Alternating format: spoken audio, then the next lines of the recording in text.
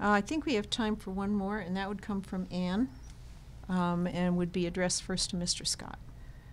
Mr. Scott, at the end of the last fiscal year, the state eliminated funding for the Eastern Regional Tourism District. You mentioned, Right. you alluded to this before. Was that a good decision, eliminating that funding? And do you think tourism is adequately promoted in the region? And if not, how would you go about improving that effort?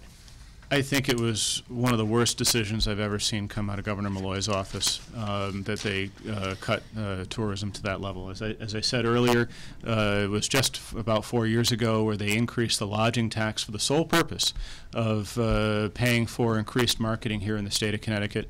As I said before, for every dollar spent, we get somewhere between $5 and $7 back in revenue to the state of Connecticut through various taxes, income taxes, sales taxes, that type of thing.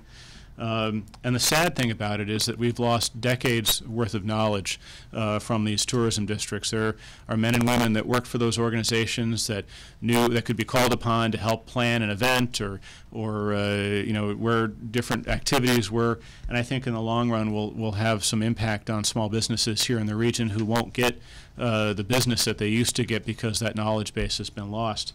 I'm a member of the Tourism Caucus in Hartford.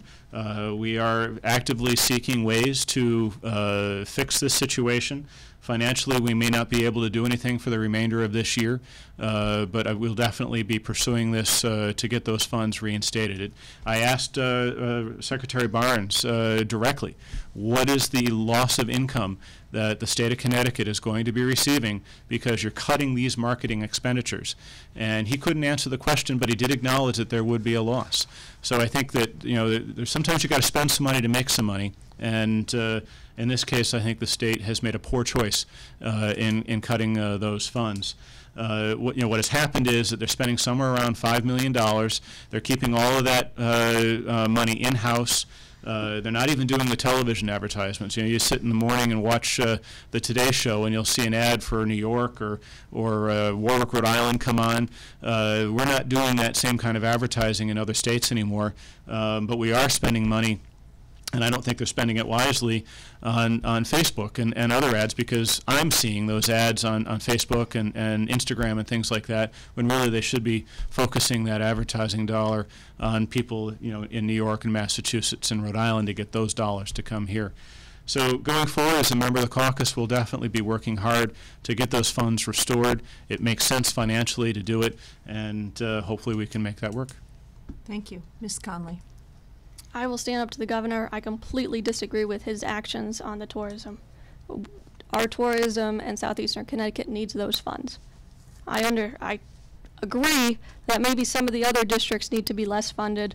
There was a district in Norwich and a district in Willimantic that certainly doesn't get the tourism visitors that we get here in southeastern Connecticut.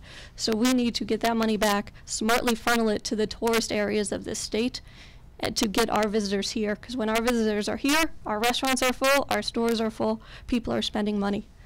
We have a great new product, which is the water taxi, which is getting visitors from Groton side of the bank to New London side of the bank and back. That is an item that needs to be shown, because getting visitors to experience new areas of southeastern Connecticut will let them spend their money further to help our businesses. So I will stand up to the governor to get this money back. Thank you. We're at the end of our questions and about to start our summations. Thank you both for your answers, and I invite Mr. Scott first to give us his 1-minute statement.